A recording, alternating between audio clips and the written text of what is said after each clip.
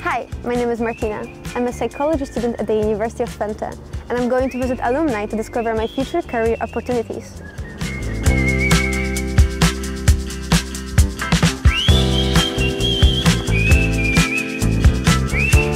Hi there, welcome, come in. Martyna? Randy. Hello, my name is Randy Bloeme and I work as an environmental psychologist at Inbo. Hi Randy, could you tell me a little bit more about yourself and where we are?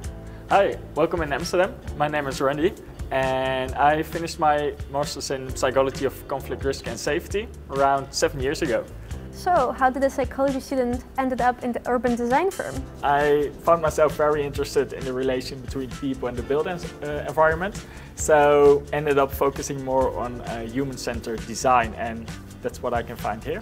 So tell me, how did your story at the UT begin? I studied applied safety science at Saxion first, but then I found myself interested in the more psychological part of working on our built environment, and the UT just offered me a master's program in psychology, conflict, risk and safety, and that just suited me well. So let's show you around and tell more about my story at the UT and the work we're doing here.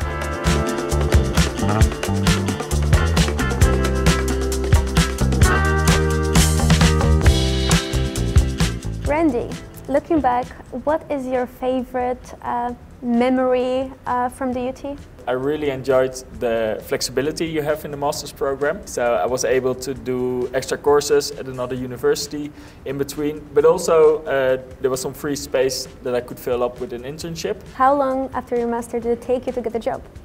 Well, I was actually pretty lucky because I got this place for an internship, and after my internship I could also write my thesis at that same company, then I could start working over there. Okay, that's nice to hear.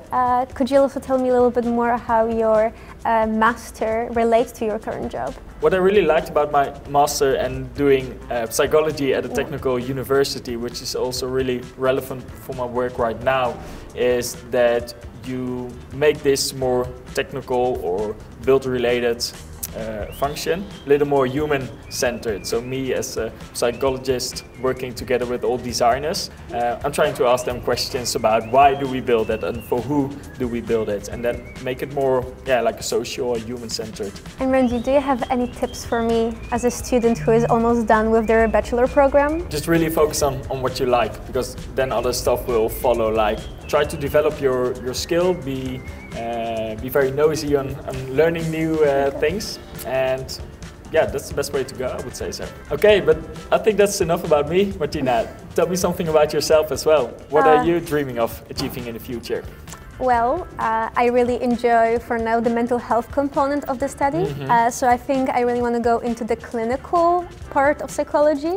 That's interesting. I would like to stay in the Netherlands and work for internationals, so help people with psychotherapy in this international aspect. But for now I also want to keep my options open. Well, wish you all the best with it. Thank you. You too. Thank you.